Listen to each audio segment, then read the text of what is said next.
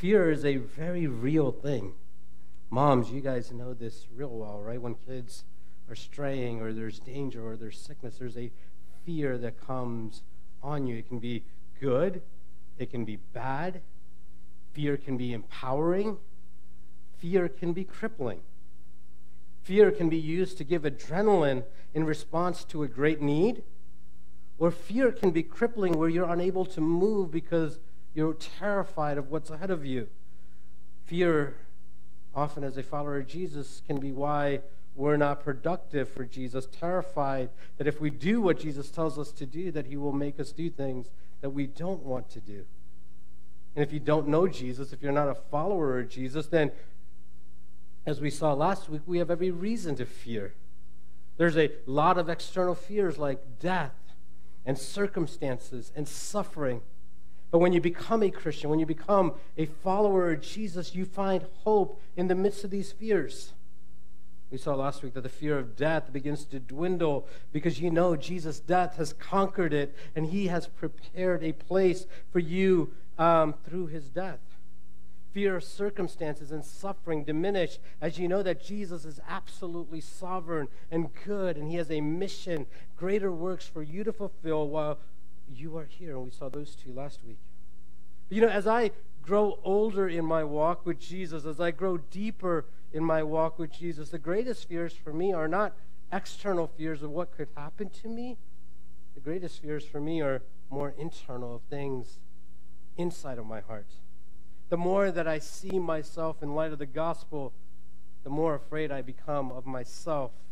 My heart is like the haunted house where I don't know what's behind those closed doors, and I don't want to open those closed doors, right? It's like that comic strip that says that we've met the enemy, and he is us. We are the greatest hindrance to the gospel going forward in our life and through us to the world. That's why in Jeremiah he said, the heart is deceitful above all things, and it's desperately sick. Who can understand it? Who can understand what's going on there? It is what lies beneath the surface that is our greatest fear. There is a stream of wickedness that flows through all of us, and we know we're capable of betraying, denying Jesus at any moment. We see in our text, in the last several weeks, we saw Judas and Peter denying Jesus. We saw, and you know there's a Judas and a Peter in all of us. And this is the fear of the disciples at this moment. They've just heard from Jesus that one of them is going to betray him and that Peter was going to deny him. And if Peter was going to do so, and he was their leader, their spokesperson, how much more would they have to worry? After all, Jesus had called Peter a rock earlier. And then in a few chapters in John 16, Jesus looks at all of the disciples and says, hey, the hour is coming, the hour has come, where all of you will scatter, where all of you will abandon me, and I'm going to be left alone. I sat this week trying to picture Jesus saying that to me personally.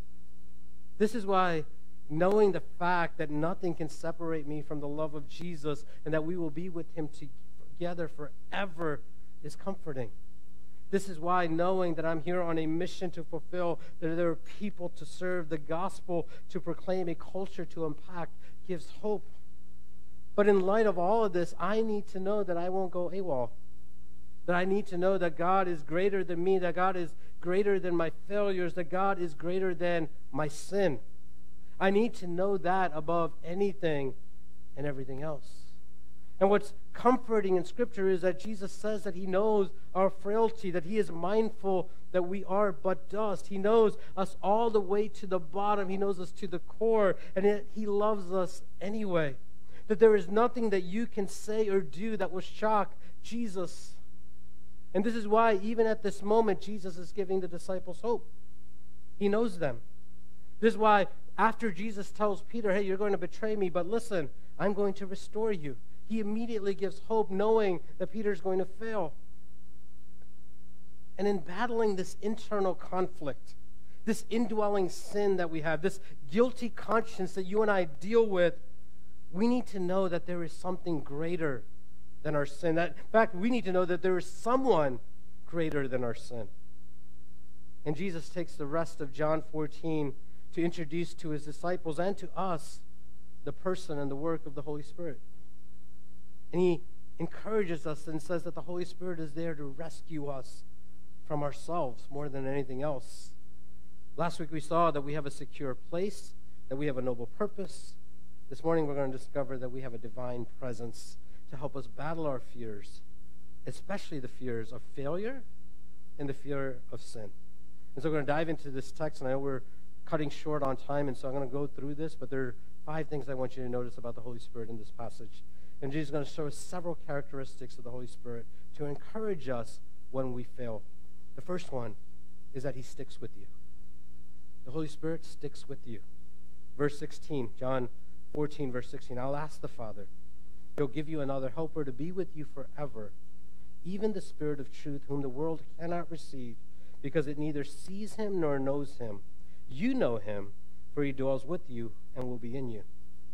See, of all the things that Jesus is going to say about the Holy Spirit, the first thing that he says is that I'm going to be with you forever. That he will be with you till the end, through every failure, through every success.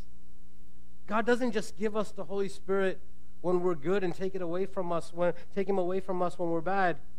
In the Old Testament, the Spirit's power would come and go, and he would give strength and power to accomplish something that God would call them to do. Samson's a great example.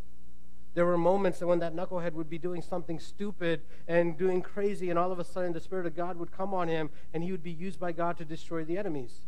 And then the Spirit would leave him, and it would go back, and when God needed to use him, the Spirit would come on him, and then it would leave.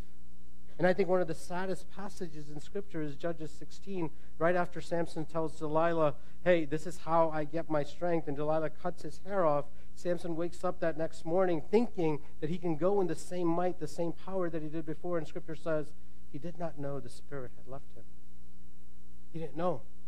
He thought he was going to go in his own power. He thought that the Spirit was always there, going to be with him, and in his sin, God left, and he wasn't there. This is why David would make prayers like in Psalm 51 after he sinned. He said, God, don't take your Holy Spirit from me. He wanted that constant empowering of the Holy Spirit. But in our passage this morning, Jesus is not going to ask the Father to give the Holy Spirit to the disciples temporarily, but he's going to say, give it to them forever.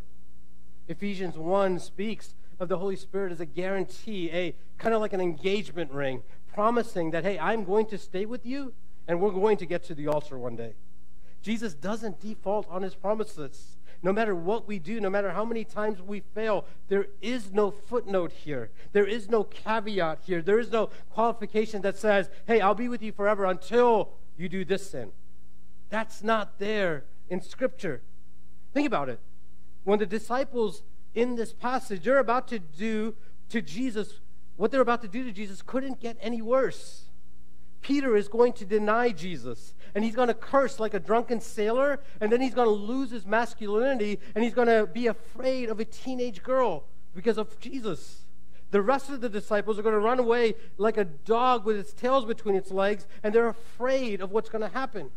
The Gospel of Mark talks about Mark running naked because he was afraid from the Garden of Gethsemane. It doesn't get worse for the disciples. When we battle our hearts, it's important for us to cling to the fact that God will never leave us, that God will never abandon us, that the Holy Spirit will stick with you. You cannot shake the presence of the Holy Spirit in your life. He sticks with you. He never leaves you. Number 2, he comforts you. Verse 16 says, I'll ask the Father. He'll give you another helper to be with you forever. That word helper there, it is a Greek word paraclete, which has a whole host of meanings. Every one of our Bibles, different translations, translates it different ways. Some of your Bibles would say helper. Others of it says comforter or counselor or strengthener or advocate. It is where we get the English word paralegal from. It's the idea of someone who comes alongside of you and helps you, who intercedes for you and encourages you. You ever have someone that just came and sat with you when you needed someone the most? Ever have someone that came alongside of you when you were down, really discouraged? This is what the Holy Spirit does for us on a daily basis. And notice the Holy Spirit comes alongside of us. He doesn't go in front of you and say, hey, hurry up, catch up. He doesn't stand behind you and keep pushing you forward. It isn't what the Holy Spirit does. He's a true companion. He comes alongside of you no matter where you are, whether you're standing strong or where you're falling to your face, he stands alongside of you. And guys, this is what marriage is supposed to be like. Men, you don't help your wives by running ahead of them, holding your hands while you're 2 steps ahead of them. That's not a good marriage. And you don't also help them by standing behind them, pushing them forward by being lazy and not doing anything where they do all the work. Marriage at its greatest strength is when you walk alongside each other, a united front, shoulder to shoulder. And one of the greatest ways the Holy Spirit comes alongside of you is to help you in those times of weakness and fear. To talk to the Father for you when you're too weak to do so yourself. Or when you feel like that you've sinned so much by things that you've done or by things you didn't do that God is not going to answer your prayer. And when you feel like your prayers are bouncing off the wall, that's when the Holy Spirit intercedes for you. Romans 8 says it this way: the Holy Spirit helps us in our weakness. For when we don't know what to pray as we ought, the Spirit himself intercedes for us. In the midst of our fears, when you are paralyzed, the Spirit of God will be there to help and even communicate to God for you. He is your paralegal. He is your lawyer. He is your paraclete. And he knows exactly how to pray for you according to the will of God. It's like my son, Micah, my 4-year-old. When we get together to pray in the evenings, he starts off, so he begins all of our family prayers. He's the first one to pray. And he prays and he begins. He says, Jesus, bless mommy, bless daddy, bless Chacha, which is his older brother, Chechi, which is his older sister. And he goes through this prayer, and he gets through his cousins, and there's a moment where he doesn't know what to pray. He opens his eyes, he looks up, looks at us, and this happens almost every day. He goes, now what? And he just does this, now what? And so mom and dad will have to guide him to what to pray for next or who to pray for next. And that's what the Holy Spirit does for us when we don't know what to pray. But he does it even better because he doesn't just simply tell us what to pray. He actually prays for us. He intercedes for us. That's why sometimes the best prayer that you could pray is to pray in silence. Just placing yourself before God and just being quiet. All of us in this room, whether you admit it or not, acknowledge it or not, we need silence. We need those moments where we can quiet out from the noises of the world and even quiet out the noises of our own minds that are going at 1,000,000 miles an hour, and we need to sit still and know that he is God. We need to be quiet. Thomas Merton prayed this following prayer, which I think is incredible. He said, God, I have no idea where I'm going. I don't see the road ahead of me. I cannot even know for certain where this road is going to end, nor do I really know myself. And the fact that I think I'm doing your will doesn't mean I'm actually doing it. But I do believe I have a desire to please you, and I hope that I will never do anything apart from that desire. And I know that if my desire is to please you, that you will lead me down the right road, even though I don't even know what the right road is. Therefore, God, I trust you. Though I may be lost in the shadow of death, I will not fear, for you are with me, and you will never leave me to face life's perils alone. Sometimes you and I, we need to sit still and know that he's God. It's okay not to have all the answers to all of our prayers. It's okay not to know, to not know what to pray for. In those moments, the Holy Spirit of God will be our comforter. And many times, it is that assurance that gives us, it is the assurance of the fatherhood of God. Look at what Jesus says next in John 14. He says in verse 18, I will not leave you as orphans. I will come to you. Yet a little while, and the world will see me no more, but you will see me. Because I live, you will also live. In that day, you will know that I am in the Father, and you in me, and I in you. An orphan is someone who's deprived of their parents. Some of you know what that's like. Jesus says you'll never be an orphan again. You won't ever walk this earth alone again. When no one else is there, the Holy Spirit is with you. And Jesus says, soon the world will not see him, but you will still see. How?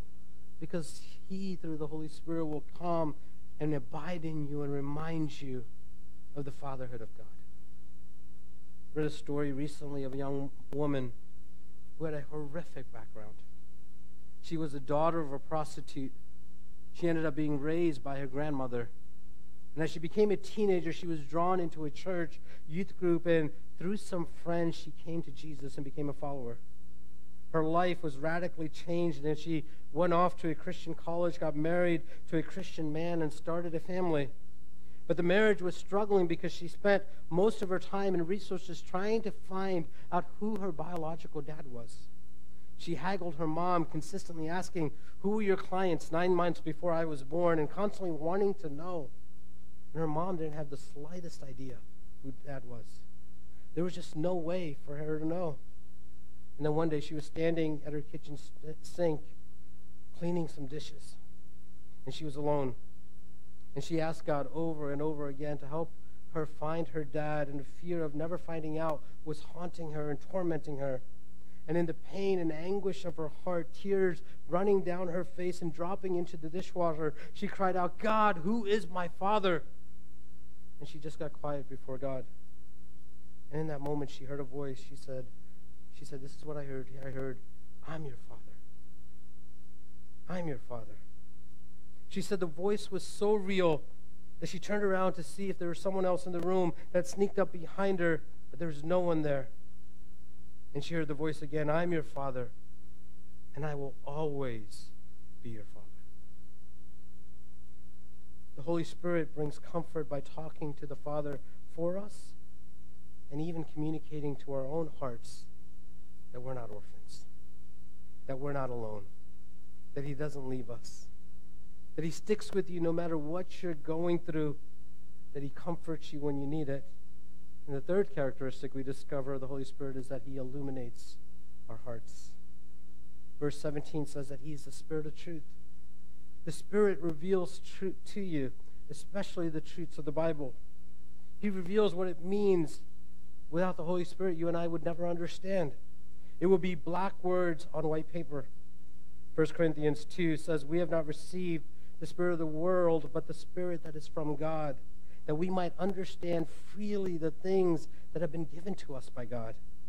The natural person doesn't accept the things of the Spirit of God, for they are just folly to him. He's not able to understand them because they don't have spiritual discernment. So Jesus tells us the world cannot receive the Holy Spirit, and thus they can't understand the words of God. They don't have the illuminating power, the flashlight of the Holy Spirit to shine on Scripture. Thus, they don't understand the love that God has for them. They don't get the point of life here in Jesus. The disciples here in our text are starting to get the love of God for them, but not totally, and they clearly are not getting the mission of God that he's about to send them on. So they need the Holy Spirit to illuminate their hearts and minds to God's love and mission so that they could be used by God. In verse 21, Jesus says, "Whoever has my commandments and keeps them, he it is who loves me. And he who loves me will be loved by my Father, and I will love him and manifest myself to him." We saw this last week. The commandments in this context is the mission that Jesus is sending them on. The mission to rescue, to restore, to be salt, to be light, to gospel proclaim and be gospel neighbor, to be on mission and to show mercy. When they could see what Jesus was going to do for them on the cross, and when they would get the love of God for them, then they'd be set free to be on mission for Jesus. But at this moment, they don't get it. They think obedience to the mission is still blowing up the Samaritans and the Romans and overtaking Rome. That's what they think the mission is. Look at verse 22, because Judas asks this question. Judas, not Iscariot, said to him, "Lord, how is it that you are going to manifest yourself to us, but not to the world?" Judas speaks for the whole group, as Peter's probably reeling right now. And he's saying, "Jesus, we thought you were going to bring the hammer down on the Romans, that you were going to show your power to go ultimate fighter on these guys, and that we were going to overtake them and we were going to rule. If the mission is about world domination, Jesus, why are you not exposing yourself, revealing yourself to the world? Anarchy can't just be spread just among the 12 of us. You see, the Romans were all about world domination. And if the disciples were going to compete with them, they needed to have something greater than the Romans. Virgil, one of the Roman poets, said, others would hammer out statues so that you can gracefully look at it. But us Romans, remember that our skills are to govern people with power and to crush the arrogant in war. And the disciples here are thinking that this is what we need to compete with. We need to overtake the Romans, that the mission is to use power and influence and might to crush the Romans, and that would be the greater works that Jesus was talking about. And they thought the Holy Spirit was going to help them do that.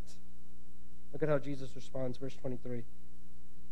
Jesus answered them, if anyone loves me, he will keep my word, and my Father will love him, and we will come to him and make our home with him. Whoever does not love me does not keep my words. And the word that you hear is not mine, but the Father who sent me. Jesus again goes from the external back to the internal. He says, hey, listen, I'm going to come, and the Father's going to come, and we're going to set a home in your heart. Not on the thrones of this world, not in palaces out there, but we're going to set our palace, our throne, in your heart. And he's going to make this clear to Peter in the garden when he tells him to put his sword away. He says, hey, my kingdom is not of this world. Otherwise, I would encourage you to fight. But that's not what I've called you to do. The disciples desperately needed the Holy Spirit to illuminate their minds to the love of God and the mission of God. And Jesus is saying, I'm going to send the Holy Spirit and leave you because my kingdom needs to reign in your heart before it reigns anywhere else. It has to transform you first. The Spirit of truth has to teach us the love of God and the mission of God by illuminating the point of the Bible to us. And the Holy Spirit, one of the things that he does is to reveal the person and the work of Jesus to us. He reveals the gospel to us. Verse 25. These things I have spoken to you while I'm still with you. But the Helper, the Holy Spirit, whom the Father sends in my name, he will teach you all things and bring to your remembrance the things that I have said to you. Don't forget, the Spirit is the Spirit of truth. And the truth is Jesus. I am the way, the truth, and the life. The Spirit is constantly showing us Jesus. The Spirit is constantly showing us who God is. My son Micah recently received a coloring book where he has a book that looks like it's blank pages. And he's got these markers that looks like they're white. But you'll take this marker and start coloring, and all of a sudden colors start to come out of nowhere. Not the colors of the markers. There's just brand new colors are coming up. This invisible ink is creating pictures and images on this page that wasn't there to the naked eye. It reminded me of what the Holy Spirit does for us when we read Scripture. He's like the flashlight on the Scriptures, revealing Jesus to us. And in dealing with our own hearts and our fears of our failure and our sin, you and I, what we need to see more than anything else is we need to see Jesus.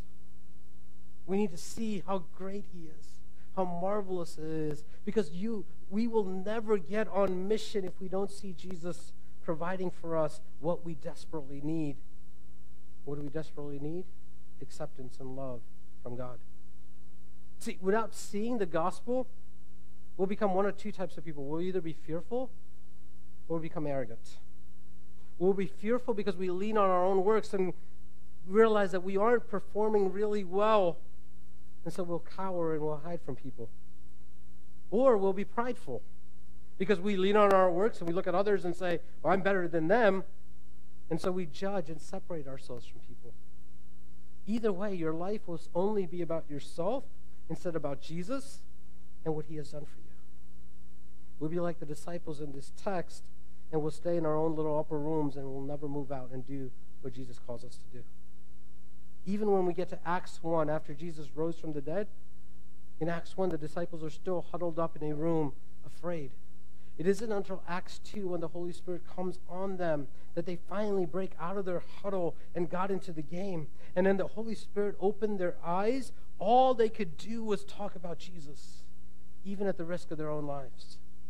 Read Acts. Over 70 times, Jesus is the topic of conversation from the mouth of the disciples in a book that's only 28 chapters.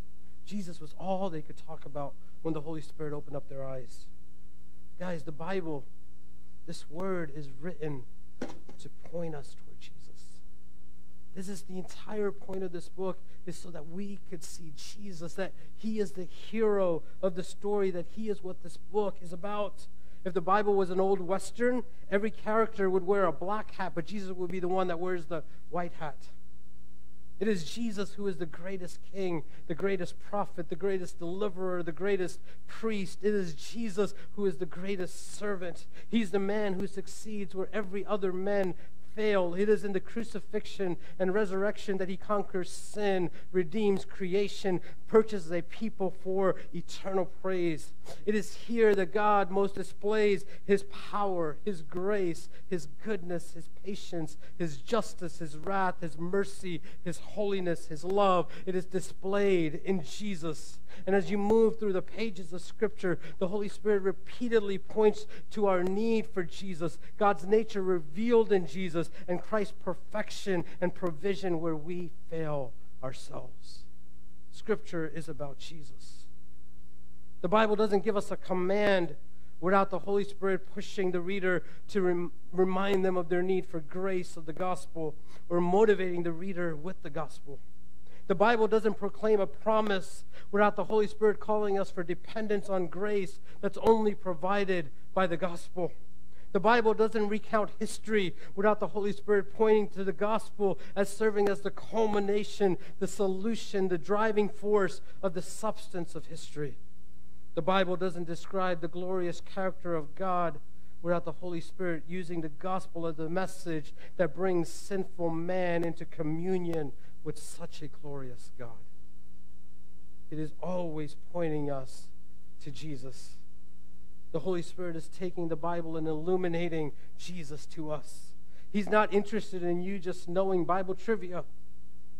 The Bible is not an end of itself, but it's a mean to an end. Many people see the Bible as a highway with signs and warnings of what exits they need to take, but the Bible is so much more than that. The Bible is a highway that takes you somewhere. It doesn't just give you signs and warning of what exits to take, but it takes you to a destination of the person and work of Jesus. It takes you to the ocean where you jump in and enjoy Jesus. It takes you to a table where you feast on Jesus. It is about Jesus. The disciples here were afraid of the prospect that they would fail and deny and reject Jesus, that they would betray him. And they didn't at this moment need 4 steps to have a happy life. That's not what they needed at this moment. They needed to see Jesus on a cross, dying for their sins, and thus accepting them and loving them despite of themselves. And in our darkest hours when we are afraid, that's what we need the most. To see Jesus who loves us and accepts us despite us.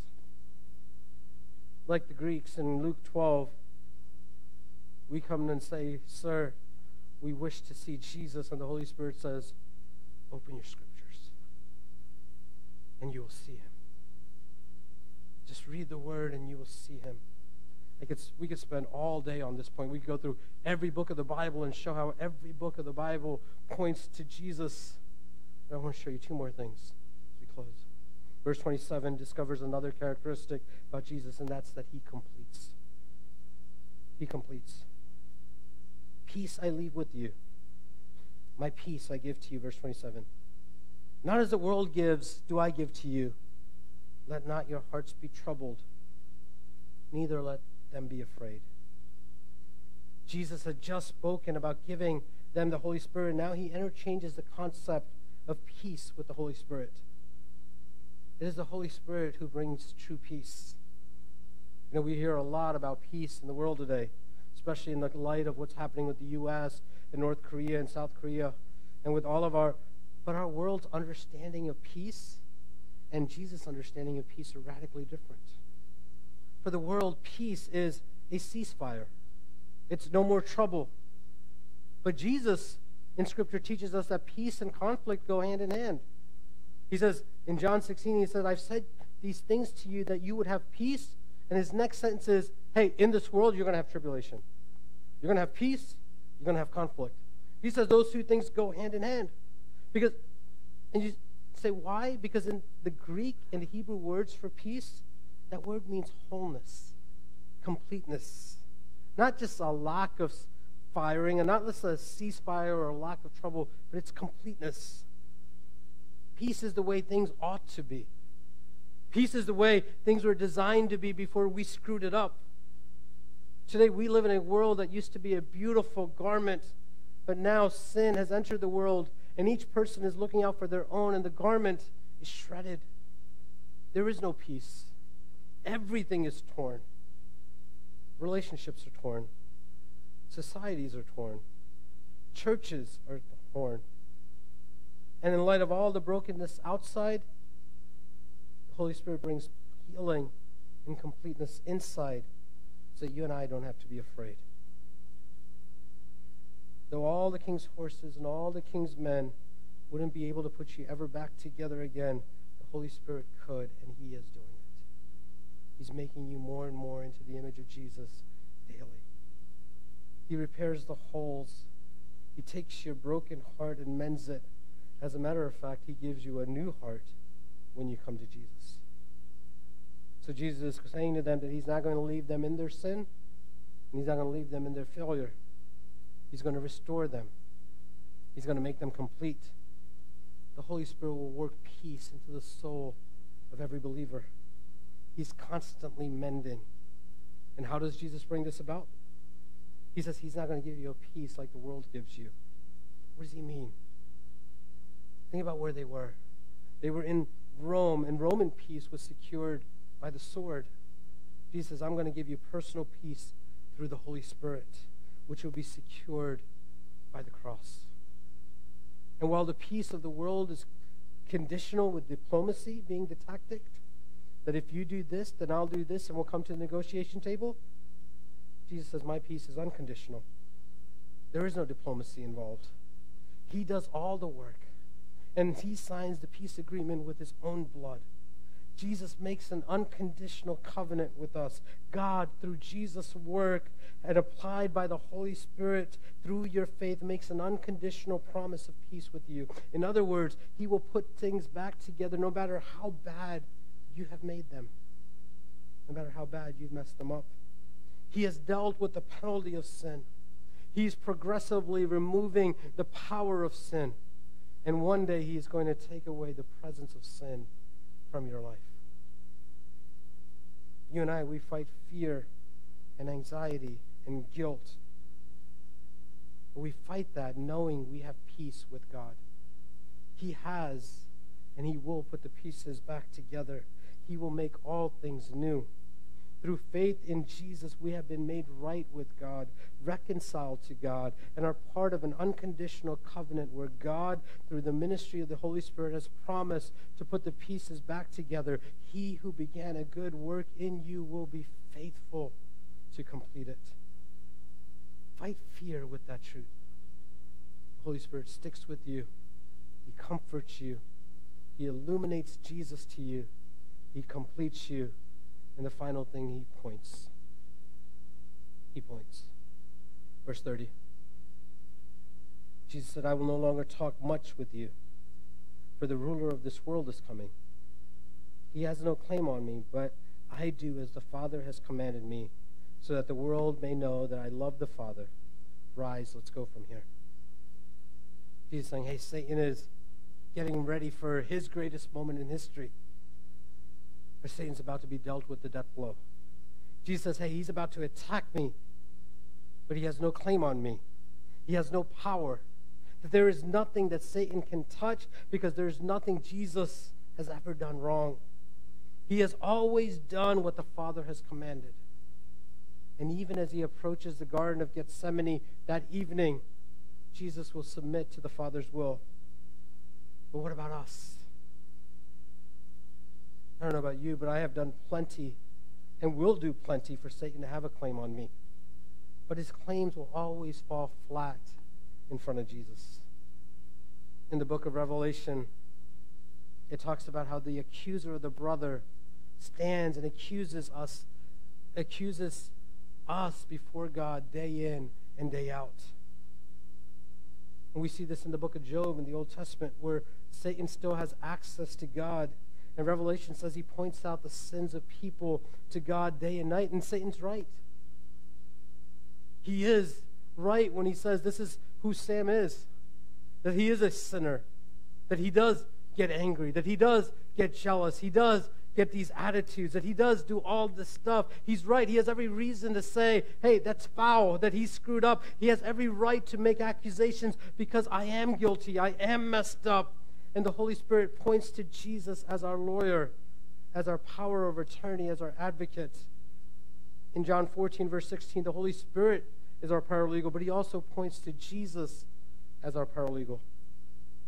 In 1 John 2, says that if anyone does sin, we have an advocate with the Father, and that advocate is Jesus. See, a lawyer will stand in and represent the client so that the lawyer achieves what the client achieves. It's all transferred. I will not speak. My lawyer will speak. I'm not regarded. I can sit there and plead the fifth. I'm lost in my advocate, who for the time is my representative. So what is Jesus doing as our advocate? Is Jesus standing up there saying, oh, Sam he's not that bad? Is he standing there like, he just screwed up this time. Would you give him one more chance? Or is he saying, oh, God, go easy on the poor guy. He didn't really mean to say that, or he didn't really mean to do that. Is this what Jesus is doing for the last 40 years of my life? If that's the case, then I'm pretty sure God is getting tired of hearing that over and over and over. And God's saying, okay, maybe one more time, maybe one more time. Meanwhile, Satan's on the side just laughing. If that was the case, there would be a time where that gets old.